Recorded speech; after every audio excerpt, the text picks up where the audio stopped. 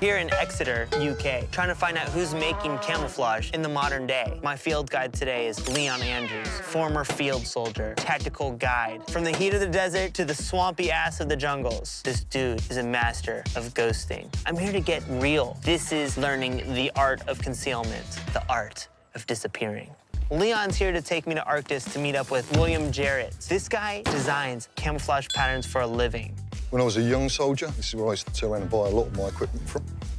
What's up, man? How are you doing? Nice to meet you. I came here all the way from LA to meet up with this guy and learn all about camouflage. Well, you come to the right place. You name it, we've done it. Fighter pilot suits, special forces. We once even did all the covert radio gear for the White House, all from this windy shed, you know, if you can believe it. I think you should kid us out. Let's do it.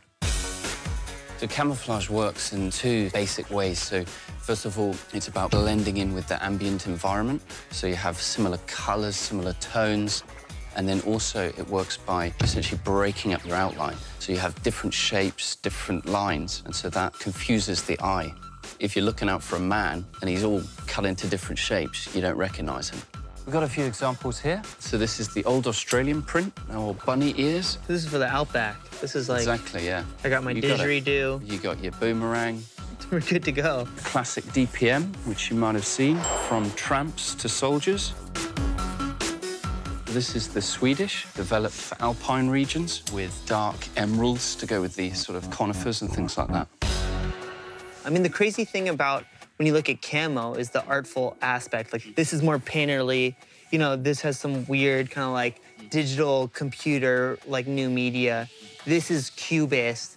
And I feel like almost like if you date back to like the times they were making this, it probably connects to art history in some form.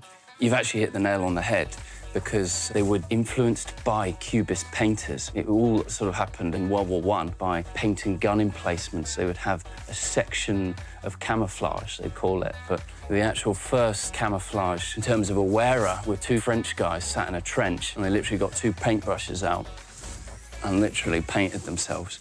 I mean, I'm brown, so if I was just nude, like, would I be better off in the camo or would I be better off just nude? You'd be better off in the camo because your skin tends to shine.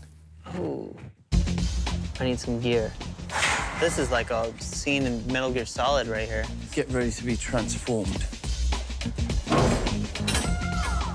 What? Sealed in airtight storage, the Arcair Archive. Here's a selection of different camouflages for different environments. This is probably the best one to use. Tried and tested, proven for decades. Standard British DPM. If Arnold had this in Predator 1, he might have taken out the Predator a lot faster. You don't need gold mud. What we now need to sort out is some booting, possibly a bit of webbing, and we'll go from there. Let's do it, buds.